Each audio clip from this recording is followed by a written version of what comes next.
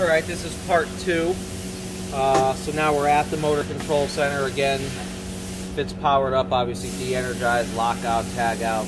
This is a dead section in a plant that we use for fitting motor control center to make sure all the doors and everything fit correctly. So this is one unit that has a broken handle. It's already been removed and discarded.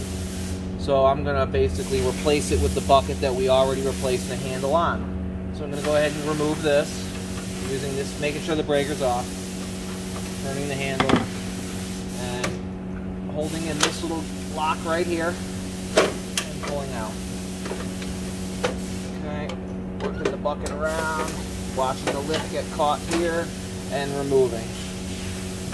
I'm now going to replace that one with the bucket that we repaired in the previous video that we added the handle onto. We took this vintage of handle off, we discarded it, and we installed the new series of handle. So when we install this, we're making sure we grab the 2 hangers that grab onto my divider pan, and then the same thing on the other side. We've got 2 hangers that are going to mount right here. And that's going to hang the bucket in there. And then our finger clips, which are on the back there, will positively lock onto the bus bar that's inside. Okay.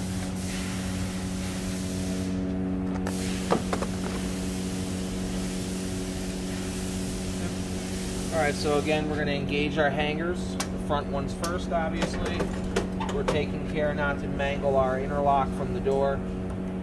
Our first ones are on. Our second ones are on. Now we have to drop this little interlock here so you can grab it from the inside, whether you push it like that or however you do it, and give that a good slam. So that sound tells me we're in. I then take this and I go clockwise, which keeps that in there. And what that is that's just a large pin. It's basically locking up inside the divider pan. There's a little slot right here in the divider pan, and the pin goes through it. And you can see my screwdriver popping through. That's sort of mimicking what that pin is doing. And that just keeps the bucket from coming out. Alright, so now that we've got that on, everything looks good. I still can't close it because this is not pushed over. This interlock here will be pushed over when this engages. There may be some adjustment you have to do here with a number 1032 hex head. A 5/16, so you may have to adjust that and slide it back and forth to get better engagement. So we can go ahead and look at that now. So sometimes these handles sag a little bit. You just got to kind of work it over a little bit. It's just typically the way the bucket is. And we grab it with our quarter turn. And we go on, we go off. So right now that turns on correctly. We should not be able to open the door all the way. Okay, so what that is, that's our defeat interlock here. We're going to turn that, and now we're able to open the door. Okay, probably best to do it again, close the door. Now what you can do is, if you're not happy with the way this is sitting in here, it is sitting a little bit to the left, you can go ahead and loosen your 4 screws if you want. You'd have to take this cover off and shift the breaker just a little bit down to the right, and then you can reattach your handle.